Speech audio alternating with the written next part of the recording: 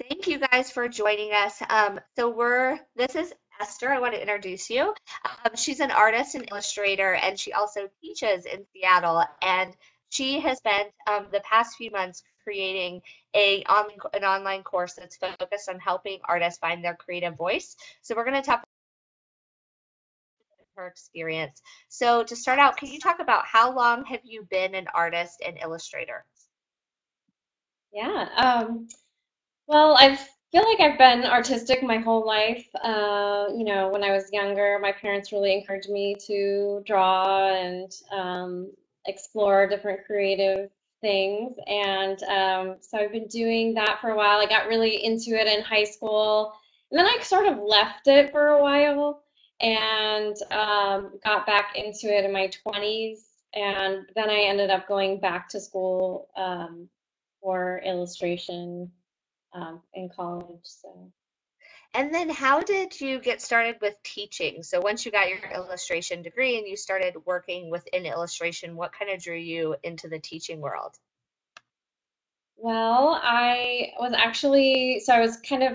like 2 years out of school, and I had been working in a corporate job at American Greetings, and I ended up quitting and didn't I was doing freelance, and I got this call from somebody who asked me if I would be interested in teaching an illustration class at Kent State because I was living in Ohio at the time. And so I was like, I never thought about it.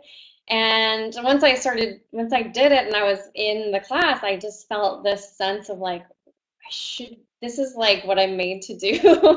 I had this feeling like, oh my gosh, I'm like good at this and I enjoy it, and the students seem to be getting a lot out of it. So it just felt like a really good fit. So And now you're in Seattle and you teach there as well. Are you teaching mostly illustration there too?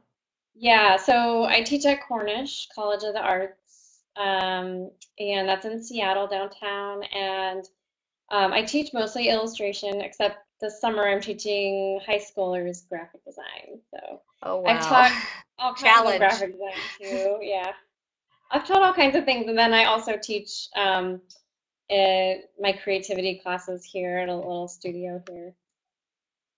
And what inspired you? So you created your first online course, and we're going to talk a little bit about it in a second, but what inspired you to start teaching online or to kind of create your own curriculum in a sense? Well, I have been teaching these creativity class, finding your creative voice classes for about a little over a year now here in Seattle.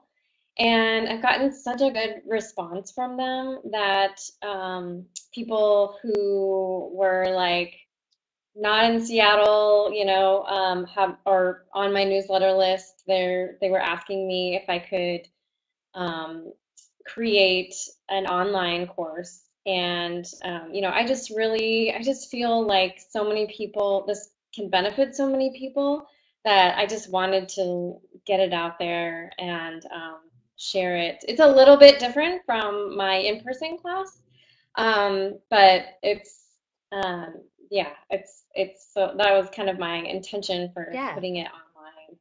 And then, so let's talk a little bit about how the course works or what's included. Because so I think it's cool. You took your offline class and then basically created kind of an online version. So can you talk a little bit about what the class is and what people do in the class and how it works? Sure, yeah. Um, so so basically, the course is it's really what I wish I had when I was starting out or kind of in this um, time in my life where I was trying to figure out who I was as an artist. It's the course that I wish I had during that time. And so, we spend so much of our time in our heads as adults and as artists, or people who are starting out, or even, I was a full-time illustrator and I had like sort of this crisis. But we're always like looking at other artists or thinking about, oh, I should be doing this, I should be doing this. If you have a really strong inner critic like I do, it can be really hard to um, figure out who you are as an artist, Mhm. and really get the sense of my art is coming from me, from an intuitive place, instead of like, oh, I should be doing this, I should be. I feel like there's a real disconnect, and I felt it myself as somebody who is like a people pleaser. Like, I want to do what people will buy, or I want to make what my clients will like, you know. And so that sort of thinking really gets you out of uh, creativity in general. Like, it's really Mhm. horrible for just like a creative, you wanting to create something that's purely yours. And I think once you find that sense of yourself, and you can tap into, oh, this is my style, it's coming directly from me. It feels so good. You know, it Yeah. feels like, oh, I'm creating something that is me. It's fulfilling. And then it also helps you stand out as an artist. Mhm. So that's really what the course is about, helping you tap into more of your intuitive side rather than I should, which is like this Right. kind of like it puts you in a box, you It know, in your freezes you. mind. Yeah.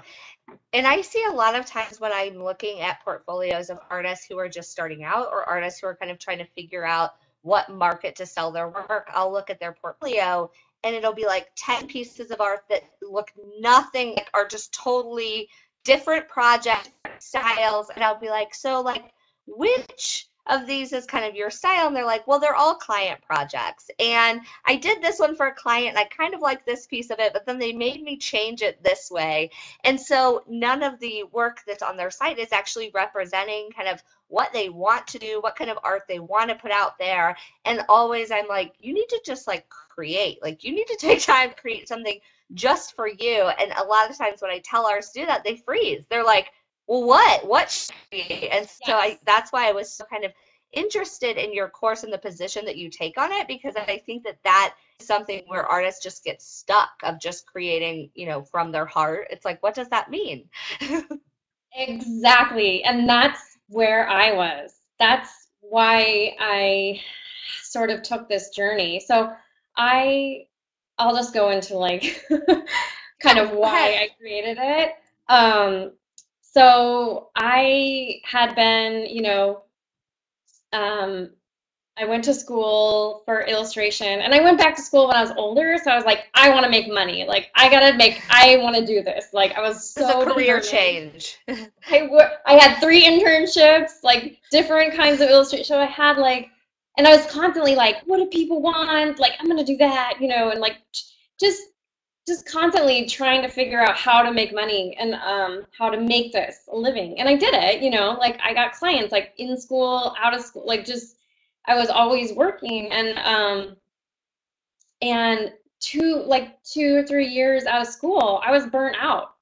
I was like, Yeah. I don't want to do this. Like, I don't want to even draw. So I got a full-time job, which hate hated it as a designer, creative director, and but I didn't do illustration for like 2 years, and I was like, I took this intuitive painting course from Flora Bali, and I loved painting, right? That was like really, it's really my soul. Like when I can paint, it feels so good to me. But whenever I would start painting, or even with clients, like when I would start a project, I would get like so tightened up, like, what should I be doing? I don't know. Like, I don't know what to paint.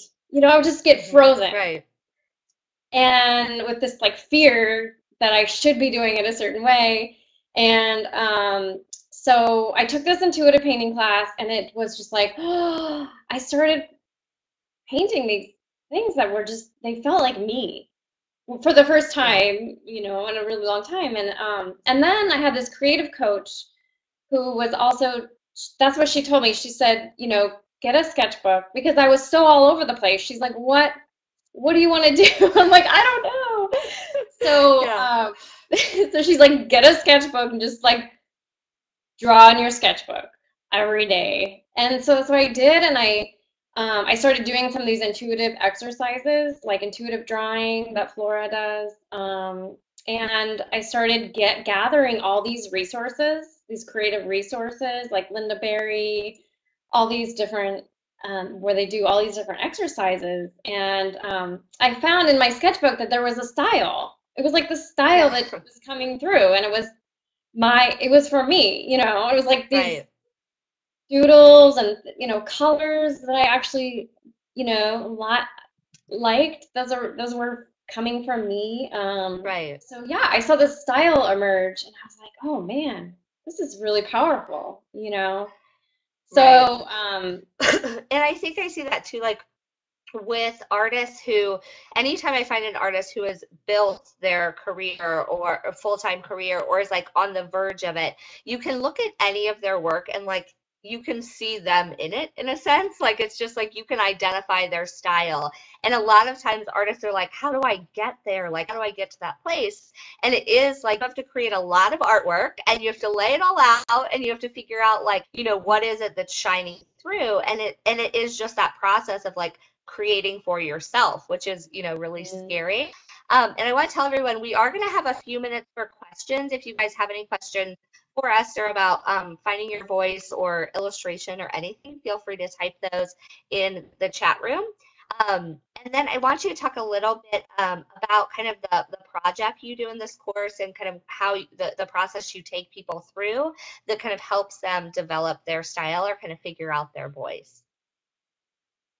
yeah, so we work in a sketchbook because I feel like your sketchbook, it's just for you. You don't have to share it with anybody. It's just a place where you can play and explore. So we use a sketchbook. I do a lot of intuitive exercises like intuitive drawing, writing, things like that, like journaling things.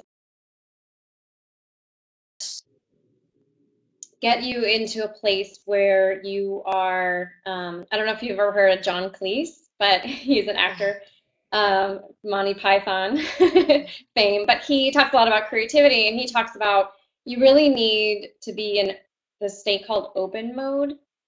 And so many times you need open mode and closed mode, which closed mode is like where you critique yourself. So many times like we get straight to closed mode and critiquing Yeah. ourselves. But so like it's all about like kind of I try to veer you over to the side of open mode like throughout the whole course. So there's a lot of like um, intuitive exercises where you're spending a lot of time really like getting to know who you are as an artist. So Hmm. like going back to yourself like as a kid, right? So we're doing intuitive drawing, collages where you're just like intuitively picking out things that resonate with you. And it's really amazing. It's really cool. Like in my class, in my in-person class, we do these collages and everybody's different and everybody has like a unique look to them, and then at the end when we have the final project we put them side by side and they're so similar a lot of times, like your style is similar. So we do like these collages. Then I kind of we do a little like field trip where you're gathering inspiration, so you go from play to gathering inspiration. So you're gathering all of these images that you just are naturally drawn to. And then we use those for your final project. And so we take time. So we're using watercolor pencils, which are super fun and easy to use in your sketchbook. So I go through just sort of like how can you play with experimenting? Kids, when they're kids and they have like a new marker or something, they're just like, oh, this is what it does. It does this and it does this. And they try all Yeah. these different things. And that's how they learn. So I want to like us to get back to that sense of like, you're not going to make a mistake. Like it's Yeah. just your sketchbook. You're just seeing what the materials do, right? So getting back to that place. And then I take you through this sort of like brainstorm process. So, And just how one can second, we? is everyone, can you see okay? I see someone's frozen, but mine appears to be working fine. It might be your internet connection. If anyone else could type in the chat and let us know if you can hear. Okay. So yes, it's your internet connection, but the video will be clear. Sorry about that. Yeah. So, and then and sort of like brainstorming to create a final piece, and in and getting not only external inspiration but internal inspiration. So what are the things that are meaningful to you, and we do like this intuitive writing, free writing, which really gets to the core of some of that. So you're kind of bringing those together in a final product. So I show you how can you create a more intuitive final product, and then how can you, or final project, based on everything that you've gathered. So you have Yeah. like this gallery sort of things that inspire you that you can draw from. And then how can you create a more um, I don't know how you would say, like a more finished piece, going Hmm. through like sketches and things like that, and thinking a little bit more, bringing a little bit more of your logical mind into it, Yeah. at the end. Yeah. And So I think the process of just like having a sketchbook and getting into the process of using it is such a great tool. And it's something that like people think like, of course I should have a sketchbook, but like you forget. And I just think of this example. There's a blogger, the blog Jenny from the Blogast, and she wrote a New York Times best-selling book, and she's this incredible writer. And last year she was going through depression. She bought a sketchbook, and like every day she would sketch. And out of it came these amazing illustrations. And like, she's not an artist or an illustrator. She was just drawing like her feelings. And she got a coloring book, activity book deal. And like, they took all of her sketchbook illustrations and published them. And so a lot of times when you just give yourself space to create, the things that come out are going to be so unique and like, so like part of kind of who you are, and like your unique creation, that will stand out in the market when you go to sell yes. those. And I've talked to Bonnie Faulkner from Going Home to Roost, and she is an amazing surface pattern designer. And she said she spent a year just creating for fun. And through that is some of the most incredible work that she's done in her whole career, because, it was total freedom. And I see here Kimberly said, like, would you explain intuitive writing or drawing? And I think that's kind of it, of like, you know, just drawing whatever you can think of, or finding the things that inspire you and finding different ways to draw them and giving yourself space to create. And that's what I think is so great about this class, is you kind of give the structure of like, here's how to kind of tap into that, but then also the freedom to then kind of explore your voice as an artist and kind of the things that you want to create personally. Yeah, I just feel like it's such a great resource for people who are wanting to, create from that authentic self. Because, like you said, that authentic art that comes from, your true self, um, that's the thing that people connect with, and there's something there that's like true and honest that people really are drawn to, more than if you're like, oh, what should I draw? Okay, I'll draw a horse because I feel like I need to, like everyone's drawing a horse, like, or I should Right. draw it this way, exactly. I mean, that just feels so forced. And yeah, if I really honestly believe that everybody's creative. I honestly believe that every single person has a uniqueness to them and a unique style. I don't know where it comes from, honestly.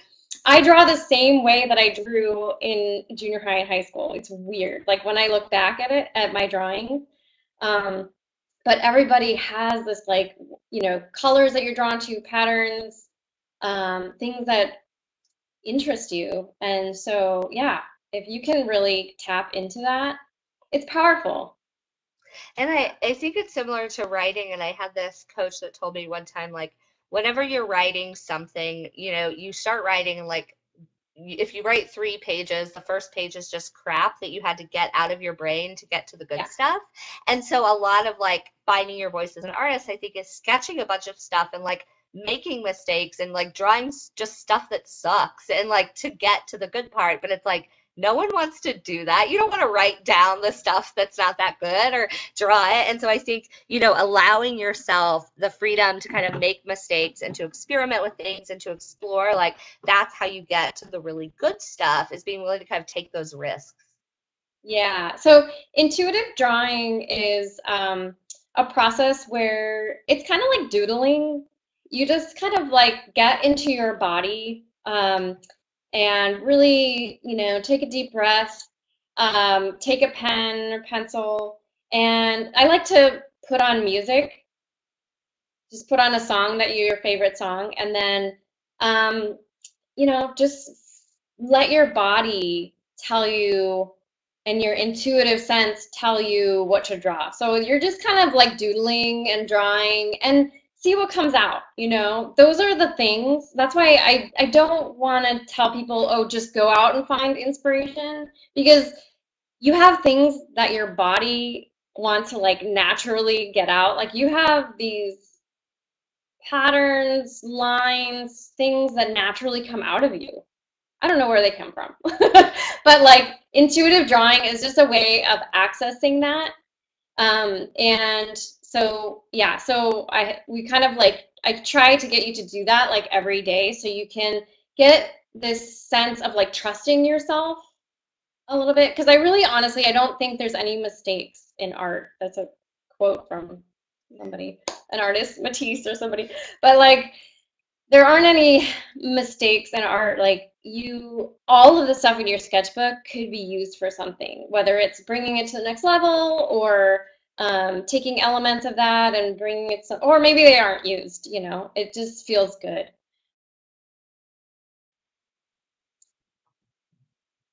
Oh, I'm here. It just paused. No, and I think that that's such a great point. So I'm like not an art, like I just don't draw or anything, but I always, when I'm talking to people or I'm on phone calls, which is all the time, I like just have to be moving my hands. So I'll have markers and I'll just scribble, and it's literally like by the end, just like lines, lines, lines, arrows, squares, lines, but it's always the same, like the same Yeah. shapes, like, and it's just that motion. And so it's Yeah. funny you say like there are just, things in you or movements that you need to get out. And I think that a lot of times it's like subconscious, and so it's hard to kind of put your finger on what that is.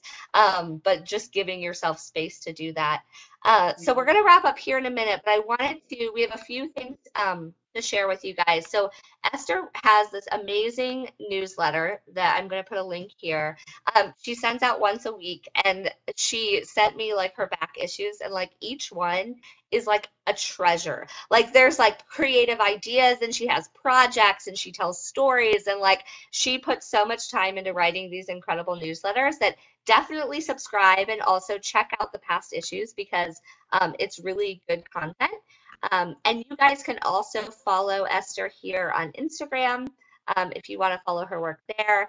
And then we have a discount code if you guys are interested in signing up for Esther's course. It's available on demand. So as soon as you sign up, you get access to all of the videos. And so you can get all the details there through that link. And if you use the discount code, I think it's just Modern Thrive.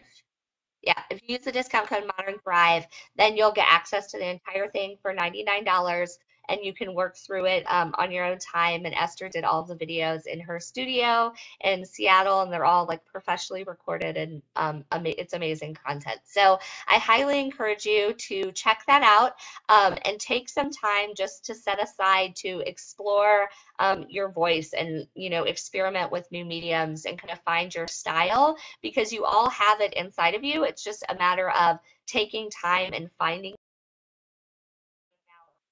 and then taking your style and figuring out how you can turn that into a career or a business. And all of you can do it.